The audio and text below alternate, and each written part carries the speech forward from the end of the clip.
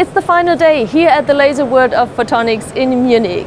In the past days, we had so many exciting topics: e-mobility, quantum, hydrogen, and many more. And even though it's the last days, of course, we got still some exciting news for you. Today's consumer electronic industry is unthinkable without modern laser technology. Smartphone displays, wearables, or augmented reality. And laser technology is constantly evolving. So consumer electronics requires a constant change of materials and shapes, and the laser is an excellent way to manufacture those materials. Very important laser applications in the field of consumer electronics are, for example, the cutting of modern display materials, or especially glass for covers and backsides of phones and tablet computers. New is the tailored edge cutting of cover glasses.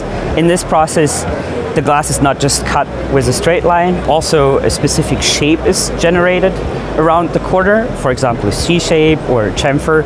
This increases the reliability of the part for the consumer. It also cuts the process chain for the manufacturer and thereby saves cost in the manufacturing of the part. The medical sector is another industry that needs best laser solutions for their challenges. A growing market, always looking for improvement.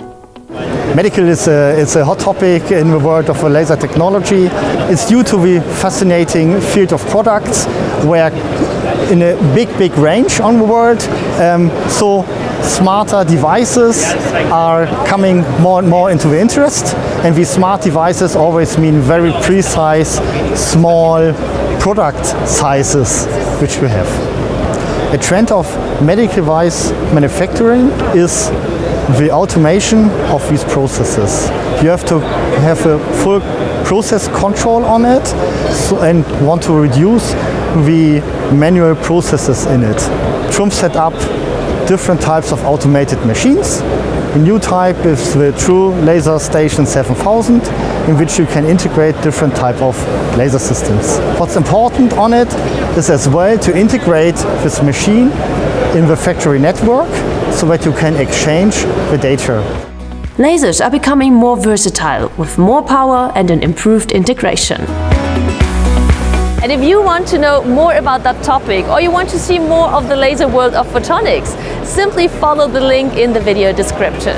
And of course, we would be happy if you get in touch with us by writing a comment and using our official hashtag #ChallengeTrumpflaser. See you then!